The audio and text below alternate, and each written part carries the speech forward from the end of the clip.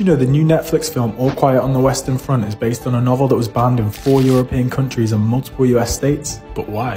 In 1929, 10 years after World War I, the book was released to huge acclaim, becoming the biggest selling novel of the year with 1.5 million sales. Written by Eric Remarque, the story was such a realistic portrayal of trench warfare that the author became a spokesperson for a broken generation, the millions of German soldiers who suffered huge psychological distress. Surprisingly, Remarque's harshest critics were his own countrymen, particularly those of the emerging Nazi Party. The book was declared unpatriotic, and many copies of Remarque's writing were removed from libraries and prohibited from being sold anywhere in the country.